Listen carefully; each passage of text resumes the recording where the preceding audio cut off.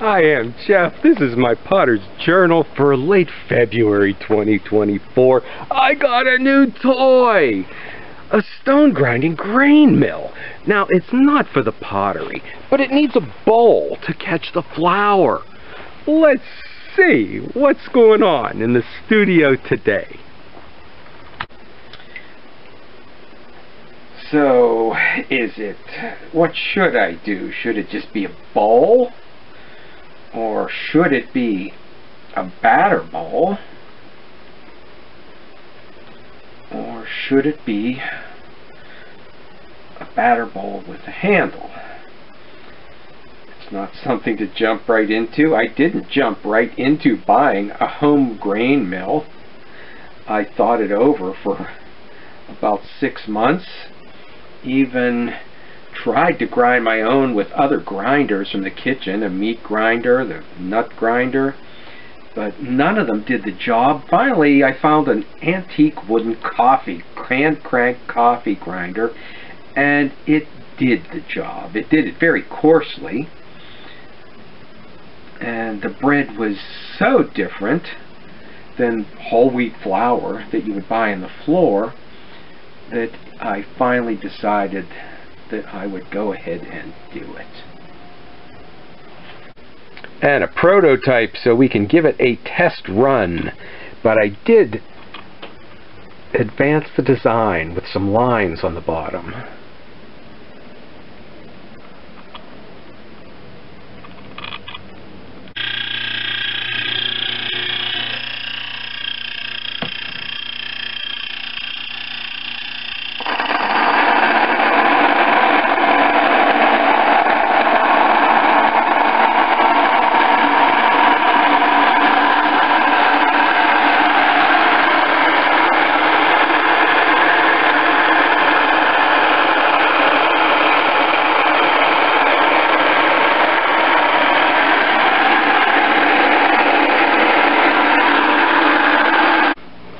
And in the batter bowl video I did, the spout worked so good, but I think for flour, we might be better with a flour hopper, or maybe a funnel.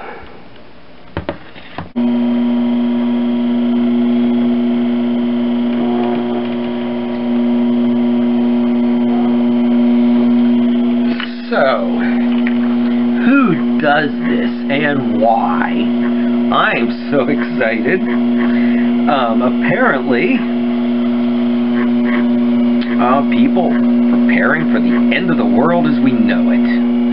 Okay, the grain, and actually I did buy grain in a sealed bag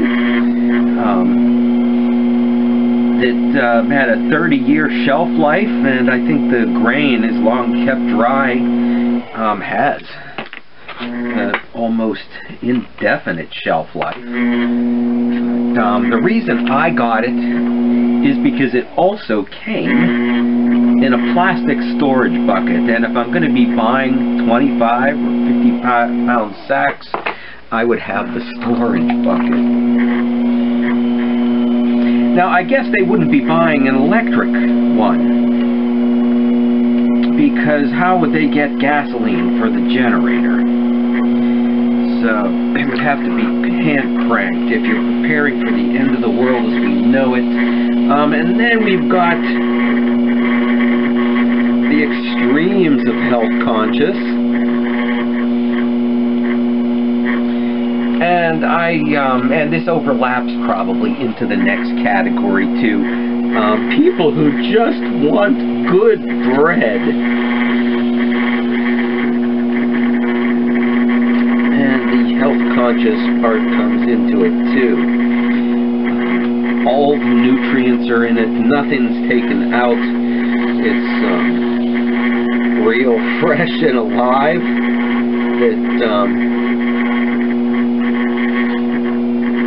Our processed wheat flour, white flour, and even whole wheat flour is done in a way so that it has a long shelf life.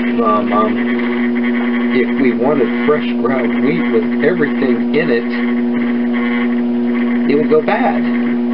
We would have to buy it, you know, on a weekly basis. So maybe that's something the world would come to, but that's something even my farmer's market director, who is so into foods, didn't seem to know much about. Other than our bread baker, Minotera Bakery, I guess uses fresh milled or does it themselves. Okay, now on this bowl, I first do the curve out like that, because if you start doing that, it's harder to control. I'm not a teacher, so I'm not giving you all the details on that. But that's the way it is. Okay, and I guess now is the point. We will bring that out. Hopefully I've got the heights that'll fit when it shrinks under my mill. I am going to do a shrinkage roller. Make a hand in coming up in a few videos. Okay, and I've got a very sharp, no fancy tool, just a Kemper wooden tool, not from some new big name. And I'm using that to trim the bottom.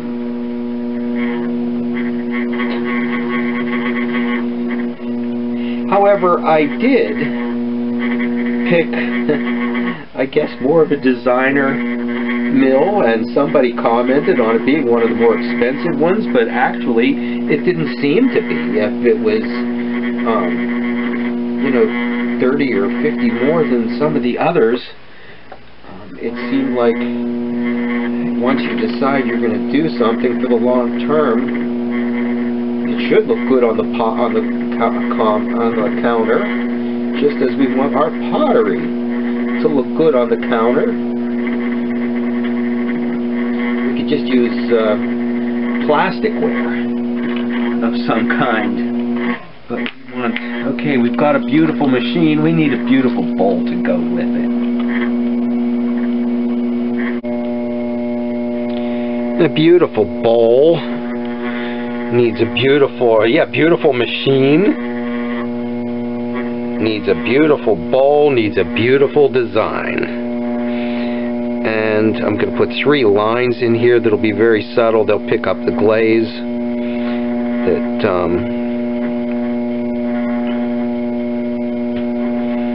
I thought so much about what to put on it, but in the end I liked it fairly simply stated. Now, the funnel part of the spout, I really feel like I'm over my head in this because I don't really have a design kind of completely worked out like I so often do.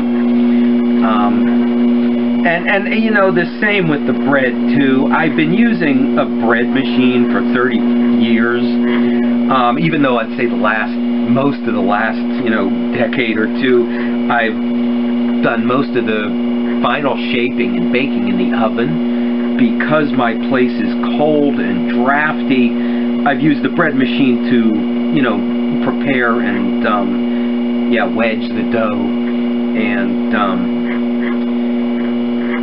control the rising, the humidity and everything. So I really feel like I'm over my head. That I think this is easier if you add enrichments to the dough, butter, fat, sugar, eggs, but I don't want to do that. And sourdough, I think, you know, that's just beyond me too. So I've been looking at slow ferment recipes that happen cold rise in the ice box for sometime, you know, a day or 2 or more. So if anybody has experience with their own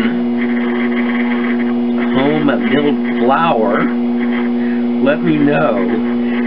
some of the people who prepared videos on it, the home farm kitchen channels,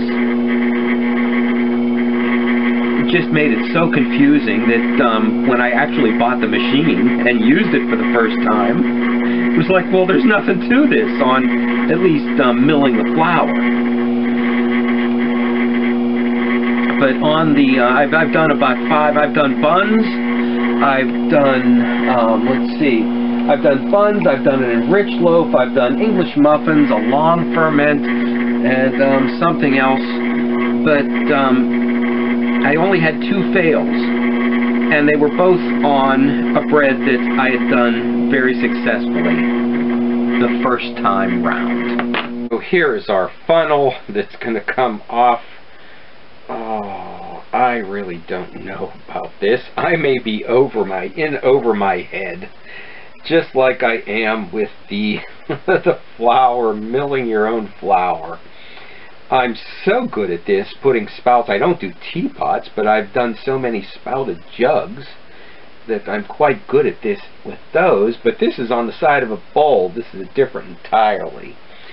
But with the flour, that, okay, yeah, I don't want it coming off the side. And then actually it could be up here, like that. So we'll try carving these down. So they fit with the flour. There's terms like bolting and extraction and hydration. Sourdough, I know, is beyond me, at least at this point. But, I've been wanting to do mixing bowls. I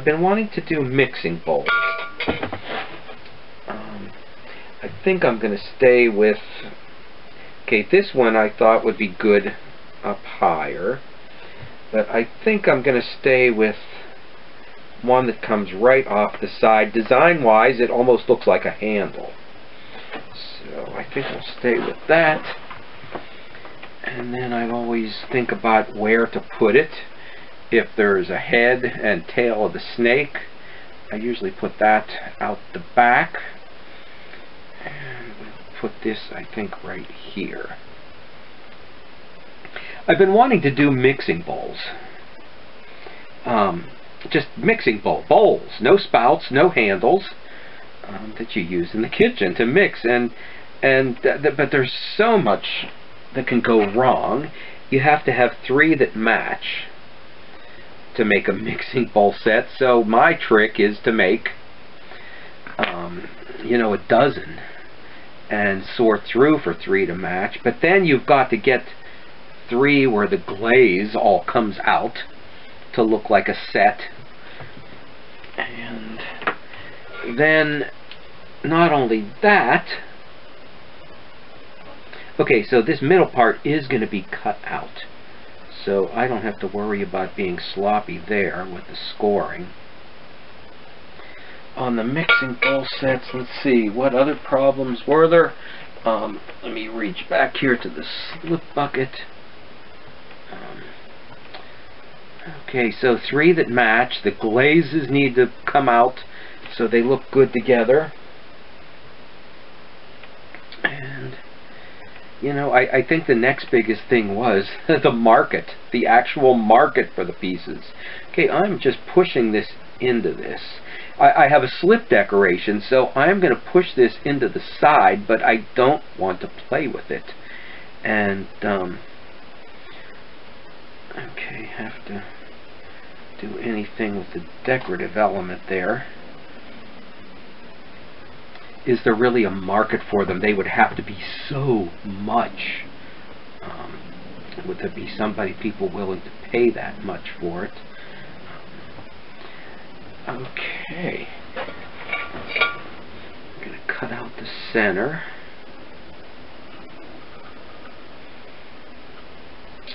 But that brings me down to maybe what I need to do, like I've done with everything else, just make it smaller than it should be, so it comes into a price range that people will pay. Make mixing bowls that are so small that you really can't use them for anything. But people are into the idea of it, you can maybe actually sell them. So I may just leave a couple of these bowls plain to see if I, because it's still a mixing bowl, even if it's not a set, and see what kind of market response I get. Okay, so now it's just a matter of smoothing this out, and in here I will put a coil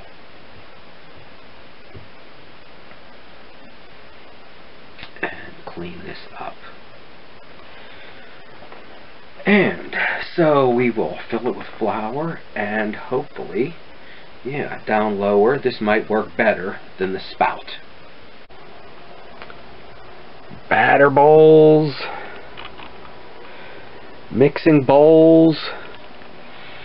Some things might be best as a one-of, and sometimes we need to do something for ourselves. And was it just luck? Or does fresh grain really make the difference? Stop back and see what we cook up or fires up in the studio next week.